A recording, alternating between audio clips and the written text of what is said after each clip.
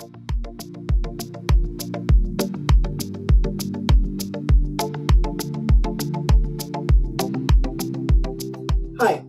I'm Gabe Miller, 3A Certified Conformance Evaluator, or CCE. I inspect food processing equipment to verify that it meets the requirements of the 3A sanitary standards. The purpose of this training module is to provide the basics of surface finish measurements on equipment used to process food products. Why is surface finish important? The surface finish of product contact materials is critical in food processing equipment because rough surfaces provide harborage sites for microbes and are difficult to clean. Human pathogens and spoilage organisms can hide in crevices and form biofilms which can attach to rough surfaces. Listeria monocytogenes bacteria range from 0.4 to 0.5 micron in length and from 0.5 to 2 micron in width. Salmonella are approximately 2 micron in length and 0.5 micron in diameter. Thus, the surfaces must be smooth and free of cracks and crevices where organisms can survive the cleaning and sanitizing processes. So, some definitions. Originally, the criteria for surface finish was a number 4 finish, achieved by using abrasive sandpapers between 120 and 320 grit abrasive finish, depending on the application. Some older standards still may refer to a number 4 finish. This was further defined in later standards as a 150 grit finish properly applied. With the availability of profilometers or surface roughness testers, we can now measure the actual resulting surface finish. The maximum roughness permitted for most components is 32 microinch or 0.8 micron RA. This is the same criteria defined in the European EHEG standards as well, because microbes really don't care about your nationality. Roughness average, the RA, is the average profile of the peaks and valleys of the surface within a sampling length, typically 1/4 inch or 6.4 millimeter. A 2B finish is the mill finish on stainless steel equipment achieved by cold rolling, heat treating, and pickling, along with the application of a light rolling to achieve a smooth and reflective sheen. 2B finishes meet the requirements of the 3A standards if they have the surface roughness measured less than 32 microinch or 0.8 micron RA and are free of pit scratches and other defects. So, let's measure some surface finishes.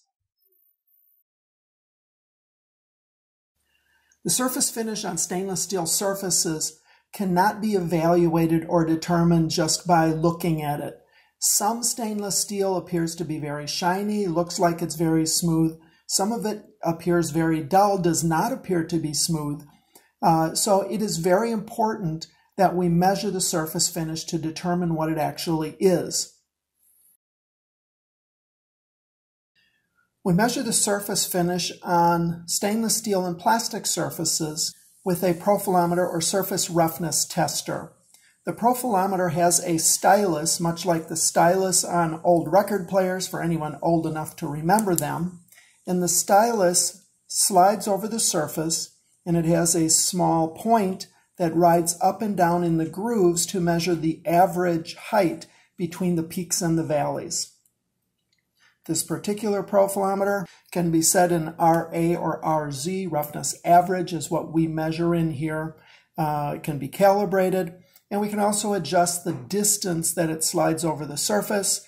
We're going to do our measurements in inch units, however, we're going to calibrate it in metric because the standard that I have happens to be in metric. Before you start taking surface finish measurements, you need to calibrate your profilometer to ensure that it's reading correctly. There's no sense in doing the measurements only to find out that it wasn't reading correctly to begin with. The standard that was sent along with this profilometer is rated at 1.75 micron RA, so that is what I'm going to do my calibration at.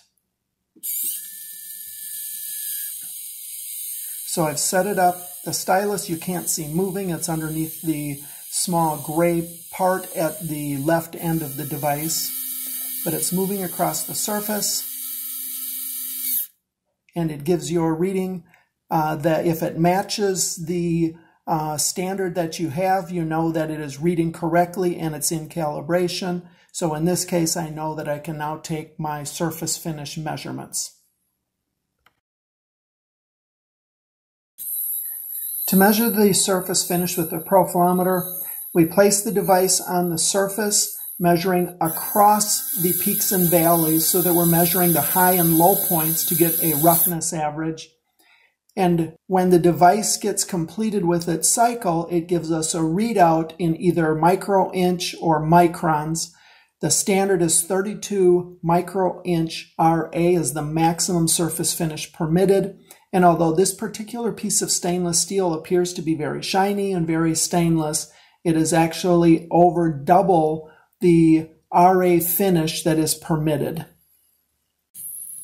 This particular piece of stainless steel component does not appear to be well polished.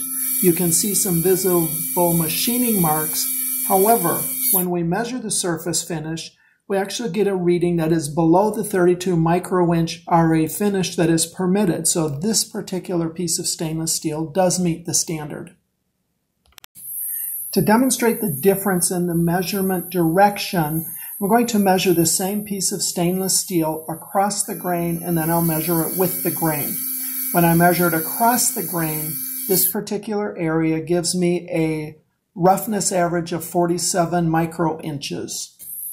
But when I measure the same piece of stainless steel in the direction of the machine tool marks, the reading that I get is very different than when I measure across the grain. It's roughly half of the RA surface finish that I got measuring across the grain. So it is very crucial to measure across the grain and not with the grain of either the machining or the polishing. This is a spider from a check valve that was cast initially and then it was mechanically polished. And we need to check to make sure that the surface finish meets the 3A standard. And as you can see from the measurements, it comes out at 41 micro-inch RA, which is rougher than what is permitted. This is a spider from a similar check valve that was cast and then it was machined and polished. And we will find out what the surface finish is, again measuring across the grain. This one measures at 21.73, so it is significantly lower than the maximum roughness average surface finish that we allow. So even though these two spiders from different check valves look very similar in appearance, the one on the right does not meet the surface finish requirement. The one on the left does meet the surface finish requirement of 32 RA micro-inch. After I've done my surface finish measurements, I'm going to recalibrate the profilometer just to verify that it is still reading correctly after I've taken the various measurements to ensure that I don't have an error in my readings. So the standard is 1.75 micron. I'm reading 1.76 within the variation of normal measurements. That is really close. Welded sanitary tubing joints are difficult to measure because they have waves like ocean swells, and they are on round surfaces. However, if the welds have full penetration, free of pits, folds, crevices, cracks, and misalignments, they are accepted in the as-welded interior surface finish as per AWS D18-1. Welded sanitary joints in tanks, vessels, and other equipment with full penetrations, free of pits, folds, crevices, cracks, and misalignments, may also have an as-welded interior surface finish as per AWS D18-3. On many plastic components, the surface can be measured in the same way as we measure on stainless steel, but the maximum roughness is 63 micro-inch RA or 1.6 micron.